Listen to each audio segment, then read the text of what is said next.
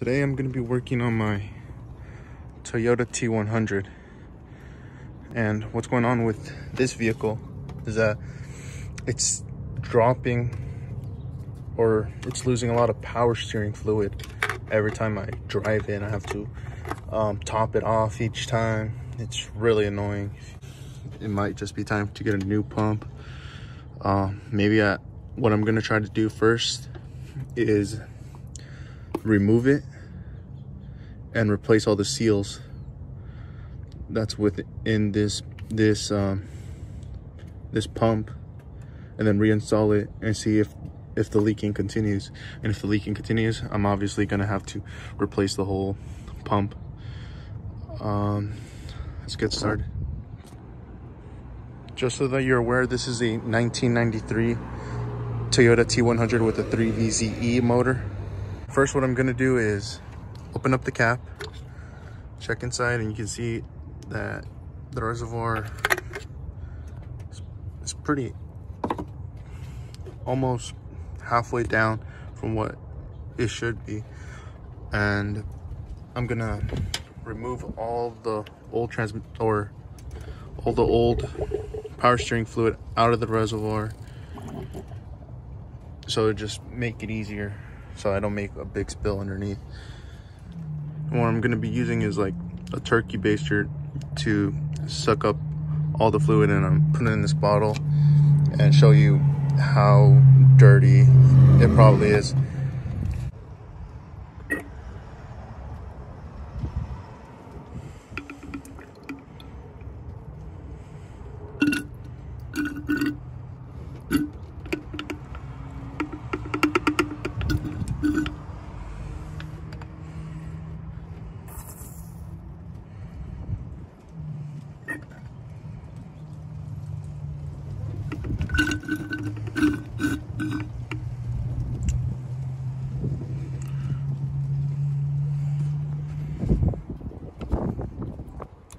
Well, here's our old power steering fluid.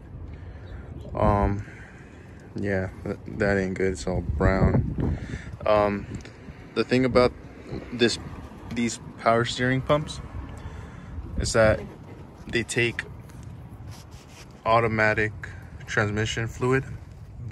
Before I did do like a flush on this reservoir, but that was like 2 years ago, and I was just going off with what the O'Reilly people told me, and they gave me a power fluid that just says power steering universal for many cars, and that's not what these trucks take. They take automatic transmission fluid, Dextron 2. That's what this truck in particular takes for the power steering pump. So you want to do your research before you put any other fluid. The power steering fluid that I got from O'Reilly's probably like messed up my seals even more, which caused an even bigger fluid leaks. So it's always best to know what you need to get for your particular vehicle. You don't want to end up having a bigger problem than you already have. Now that I've siphoned as much power steering fluid as I can, I'm gonna try removing the hoses, and then get the timing belt out of the way, and try to dismount the whole pump. Now what I'm gonna do is get some pliers or some tweezers to remove these clamps from the hoses, or to loosen the clamps on the hoses so the hose can slide off.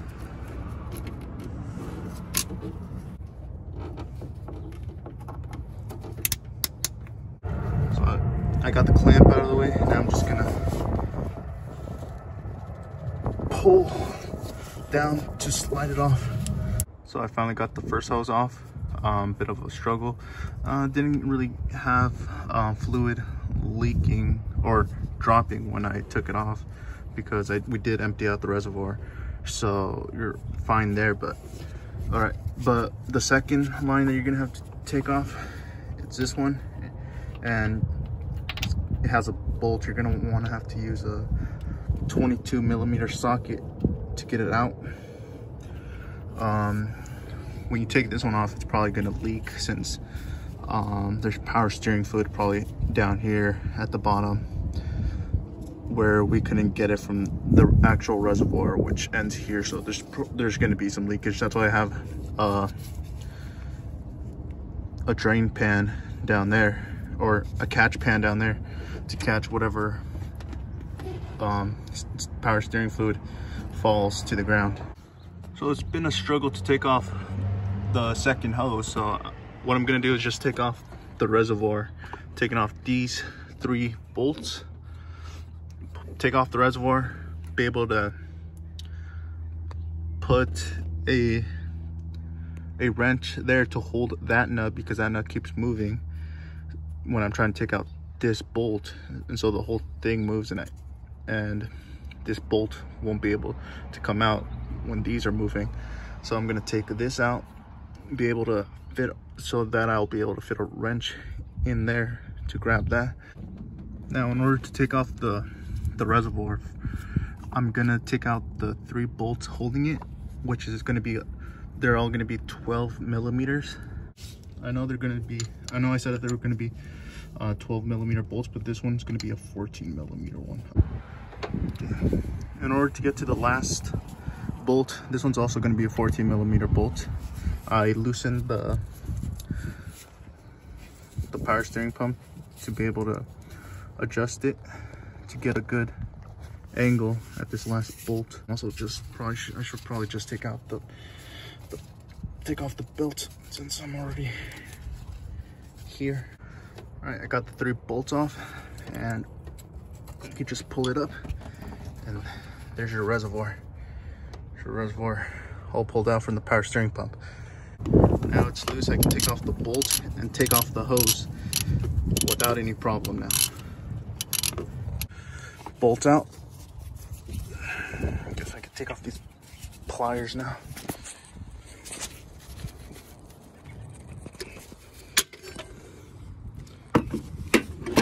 Bolts out, hoses out. A washer just fell, but that's okay, because that's going to be replaced in our seal kit. Now, in order to take off the whole power steering pump, I'm gonna have to take off, I'm gonna have to take out the, I don't know how to say it, but it's like the bolt that adjusts the pump with the belt, the drive belt, which is gonna be this one right here, and the one back here, right there. Take those out, and then the whole pump should be able to slide out. Oh yes, and both bolts will be 14 millimeter socket or wrench. Looks like I ran into a bit of an issue taking this bolt out. It's too long and it's hitting the pulley, so I'm gonna have to remove the pulley first, or else the pump won't be able to get out. So let's put this back in.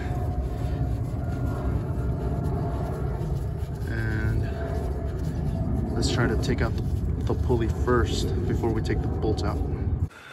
Now, how I'm gonna take off the pulley is by taking off the 17 millimeter nut, but I'm using these pliers to hold back the pulley while I'm taking out the nut, so it'd be easier. Now I was able to break the nut loose. Now I'm gonna just unscrew it by hand.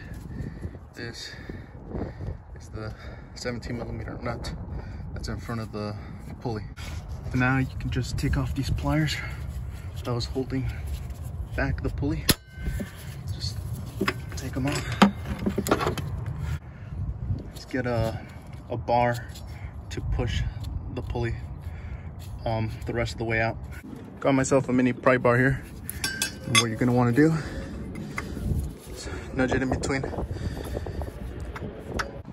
So I took the pulley off, so now all that remains are those two bolts that I mentioned, this one and this one down here, this one, and you should be able to slide out. There are the two bolts. Now just slide this out. There we go. Here's the power steering pump. What I'm gonna do is just clean it all up. All right, I got most of the big gunks of dried up oil off the pump. I just picked around with a screwdriver, flathead screwdriver, to get most of the gunk out. I also used a rag just to wipe out, just to wipe off the rest of the oil. It's still pretty dirty. I'm just gonna take piece by piece apart and then use engine degreaser to really penetrate and get rid of the dirt. And then probably afterwards, I'm probably just gonna respray it, make it look nice inside the engine bay. All right, I'm gonna start taking off this front bracket right here. And what you're gonna need to do, these are 14mm bolts. And the back, there's this back plate. These are also 14mm bolts. I already loosened them up. Back here, this is where I had the most leakage coming from. So we'll see what's going on back there. And this bolt, I'm not too sure what this is, but I'll take it off. All right, so I took the back plate off and the bracket, as you can see here. This is how the back looks like. Looks like there's like a metal seal that goes around it that I can take out. Just the old seal. I got this bolt right here. It's a 10mm bolt. I loosened it up. Let's take it out right now. I don't know what it is for, but it doesn't really look like there's anything that really goes there. Yeah, let me know what this is about. I have to remove this nut right here, which is a 23mm nut. There's probably like a seal underneath. Well, I got the nut on the side removed. This is how it looks like inside. It's like a little valve. It's a valve that pushes the fluid out. It looks like there's an O-ring right there. Right there. That's probably good. I'm probably gonna replace that too. So back here in this, where I took off the back plate, I'm taking off that metal seal with this metal toothpick tool. You really have to get underneath it. And right now I'm just going all the way around till it comes out. There you go. I mostly got all of it out. All I did was stick this metal toothpick underneath. Went all the way around till it popped out. Now I could just probably just pull it out. There we go. This plate back here pops out. And that's what it looks like inside. Don't really know what I'm looking at. There's an O-ring right around this plate. So we'll be replacing it with an O-ring. So I popped this inner valve out. Inside, there's a spring. So this is what the inside valve looks like. Looks like there's a O-ring there too. This spring goes together with this. And we'll put this right here for now. This front seal's been really giving me trouble, but I'm almost there taking it out. I tried using the metal toothpick tool, scraped around, Now it's almost out. I've got it. See that? Yeah, that seal's gonna be replaced. All right, here comes this inner plate out. So it looks like inside. Now for this inner plate right here, it also looks like there's another O-ring that goes inside right here. So that's gonna be replaced. Looking at this oil pump, you can see how it works. It picks up as it rotates when the engine's on.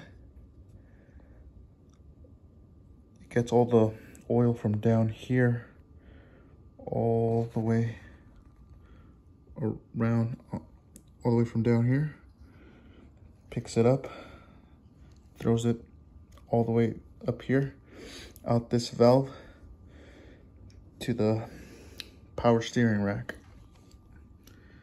And it's just interesting. It's neat. Looks like the inner chamber came out, and in order to get these little like metal fans out with everything, there's this clip around the gears in the middle. Take that out and everything should come out. It's gonna be right here. Gonna be replacing that too. Here you can see the little metal clip that I took off from inside the power steering that was around the top of the gears. Now the rod with the gears can just slide right on out from the front. There's the front rod removed. I went ahead and took out the blades from this like hub. So now we mostly just have an empty power steering housing. Don't really know how to remove that. Pretty stuck on there. I don't think you have to remove that. I don't see anything else that would need a seal. So you're gonna also try to take this part out.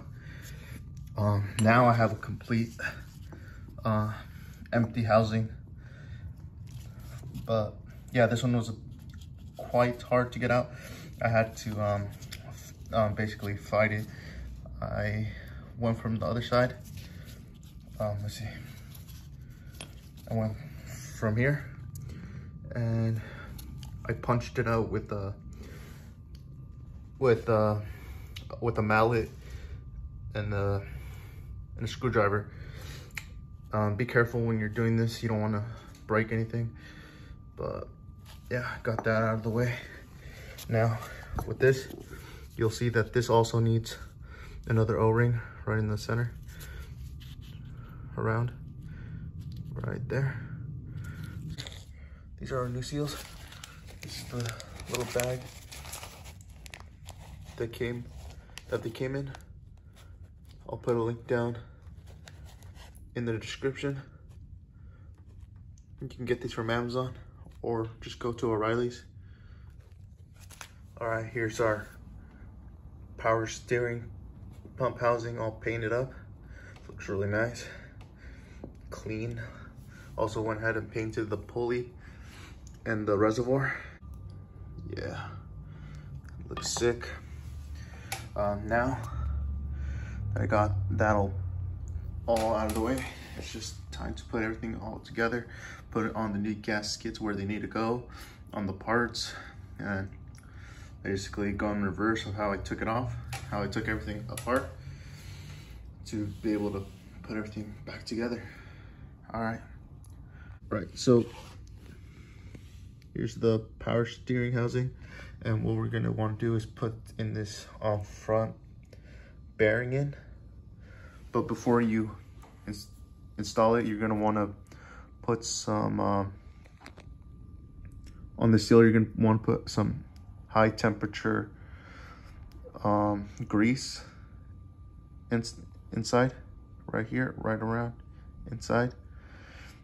You know, just for lubrication. inside I put grease just so that the little spring inside won't come out. It's installation grease. So you're gonna wanna try to see if you can slide it in. You're probably gonna have to hit it with like a mallet slowly. You don't wanna put too much, hit it too hard, and then you break the seal and it won't work. You're gonna get leakage all over the place again. Seal is in. Again, all I did was grab a mallet, slowly tapped on it until it started going in, and then I went around trying to make it sure that it goes in evenly. Like all the parts that you took out, you want to clean them with brake cleaner or any parts cleaner before reinstalling. You can also just use soapy water. Inner back plate that get this O-ring off right here. You might want to use your handy little metal toothpick to take it out. There's our old O-ring, and so in the seal kit, you're gonna have to want to put one of these big new O-rings onto the plate. Should just be able to easily slide on. Now you're just gonna want to slide it in through the pin inside the power steering housing. There's not really any wrong way to put this back in, because that other hole is smaller, so it wouldn't even go in there, so you don't have to worry about which is which. And this part, the shiny silver part, has to be facing towards you. Now our next step is to install the shaft with this with the inner teeth, I guess you could say. So this, we just slide it in through the front. Shaft slid in. Remember, this is where our pulley's gonna be mounted on. That's where the bolt's gonna lock it. So it should look like inside. Then when we put in this part, you want to make sure this little notch right here, this little dot that you see, is facing towards you when you're installing it. That's how it was when we removed it. So now that's in. Our next step is going to have to be putting that lock ring that goes in between the teeth. This will be the lock ring wire. You're just gonna wanna slide it on top of there so it can lock in place.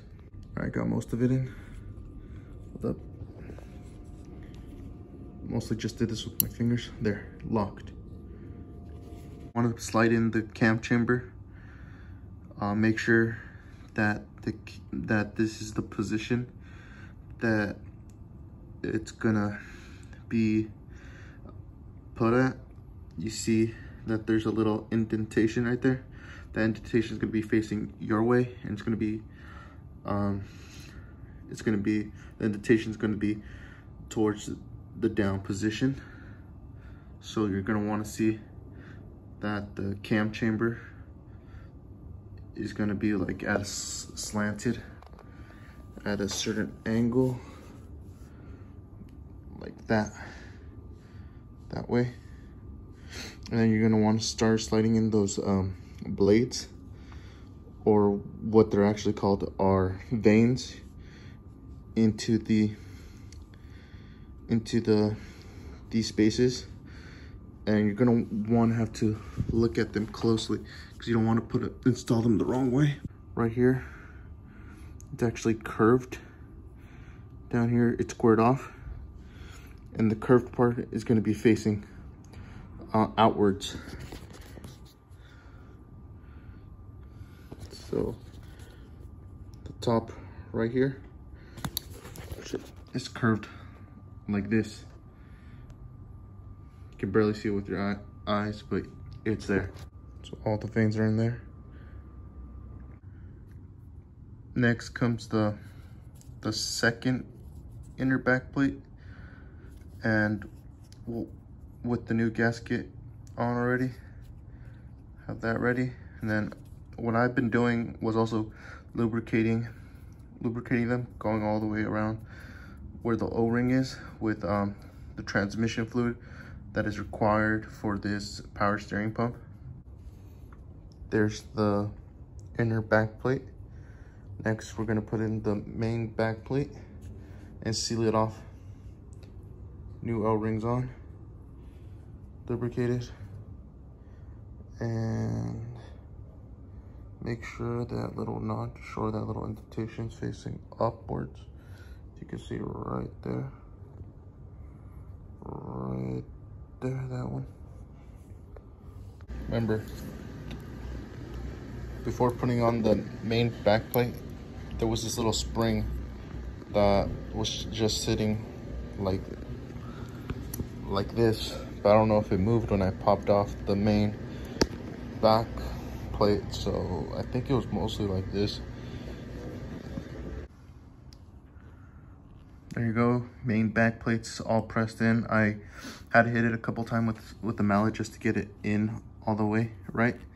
Now, what you're gonna want to do, put back this is the new metal ring lock. You're gonna have to put inside right here. See, probably gonna need 2 hands for this. Just tuck one part in and go all the way around. There you go, snapped in. Next, we'll reinstall the valves. First, we'll reinstall this inner valve. And when you look at the end here, I thought that was an O-ring. Turns out it's not. It's a metal piece that's part of the part. And I tried taking it off, and it turns out it's made of copper. See right there, I almost damaged the whole thing trying to take it out. So don't try messing with that. So how you want to put this in is spring goes in first, and then your inner valve should go in something like this. Make sure that it goes in right there. Next, you'll install the exit valve, and you're gonna have to put a new O-ring right here that's in your kit. So just go ahead and screw it in with your hand first, as tight as you can.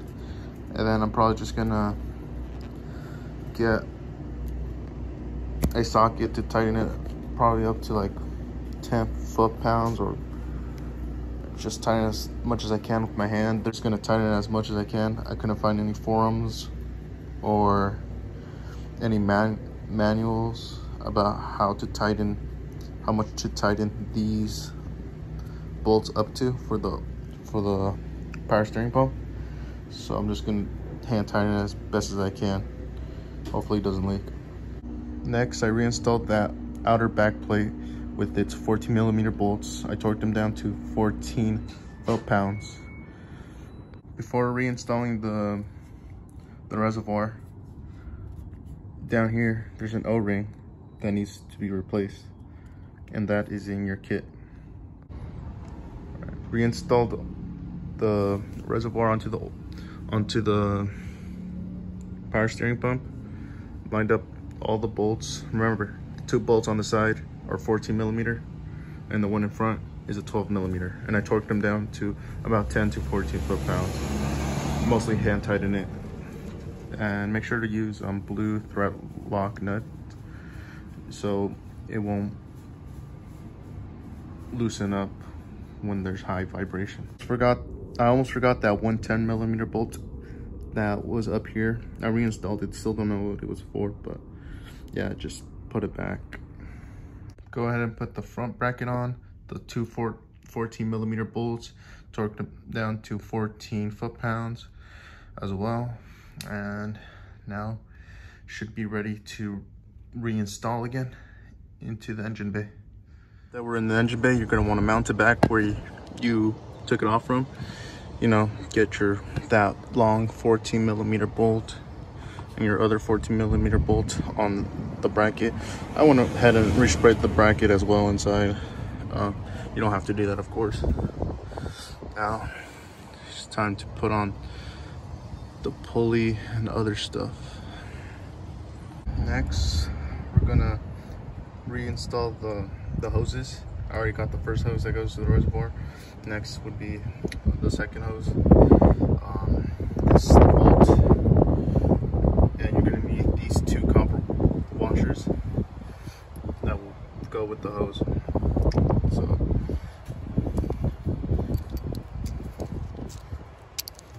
one like this, and the bolt goes through here, and the other washer will be on the other side. So now you got the two. Then you just thread it in. Thread it, screw it in, and then you're gonna want to tighten it with a 22mm socket. 22. So I went ahead and filled the reservoir with some automatic transmission fluid, which is what this pump takes again, Dextron 2. Just checking to see if there's no leakage, nothing, no drips. I don't see anything dripping. The back looks dry. Front looks dry. Front seal looks dry. Yeah, you also don't want to be running this dry. Obviously, you want to put some power steering fluid in there before you turn it on. But yeah, for the most part, everything seems fine right now. We'll check later when it's all turned on, or we'll wait a bit. But now I'm gonna put on the pulley.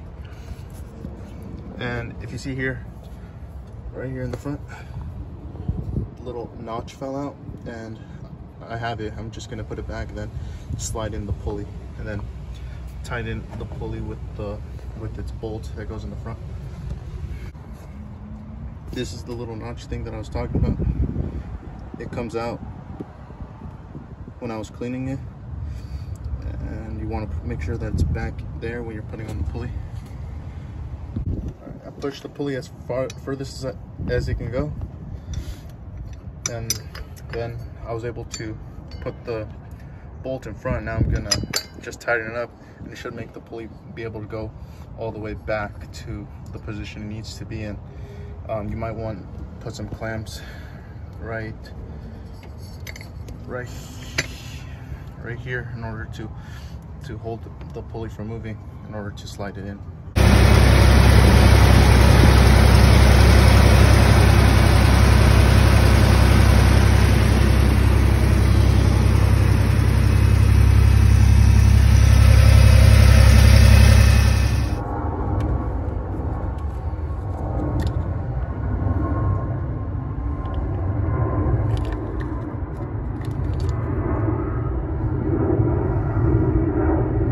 After having driven this truck for a couple of days, I haven't noticed any leaking around the power steering pump. The power steering pump seems dry. The only leaking that I have seen is from this hose. So that's a completely different project that I need to fix. But it looks like just rebuilding the power steering pump, everything's turned out to be all right. I haven't needed to top it off or refill the fluid, so everything seems good.